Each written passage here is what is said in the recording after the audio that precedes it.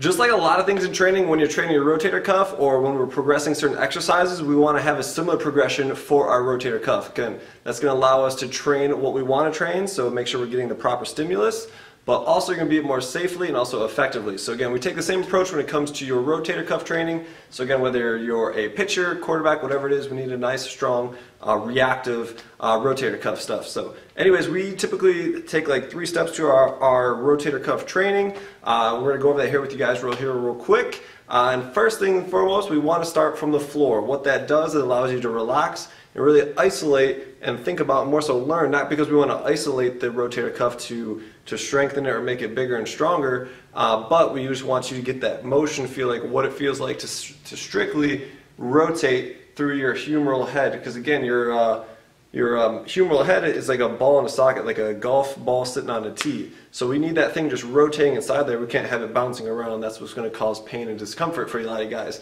So we start you phase 1. Again, especially if it's a youth guy, youth athlete, laying on their back, and then again, just making that mind-muscle connection of seeing what it feels like to strictly do that humeral rotation. Again, best analogy I heard, think of your bicep over here. Again, it's like a rotisserie chicken, so just rotating along that. So shout out to Eric Cressy for that. Little quick tip. So start on the ground, do that external rotation, get used to what that feels like. Then we'll take you to level 2. Okay? Level 2 is going to be your half kneeling position. So what's going to really change here is the fact that you're standing. So we got more stuff going on. So we have to consider our rib position, which we still need to in our first one.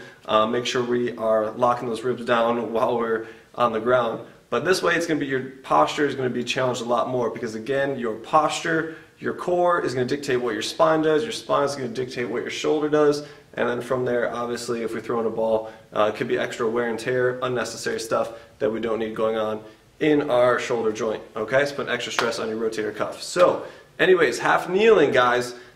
Take 1 foot forward, 1 knee down. Really control your posture. Number 1, ribs are in, nice and tall through your head, and same exact motion, getting you used to that isolated feeling of that rotator cuff muscle from there. Okay, and then the third phase, if we really wanted to, we can just lift you up from that half kneeling position, so you're in that split squat. So 1 knee's elevated. Same thing, so now we're integrating the legs, the core, and obviously your upper body as well, still maintaining everything we learned from square one. So that's just a simple progression of how we would start to integrate your rotator cuff training, especially for your youth guys. You guys can use this at home.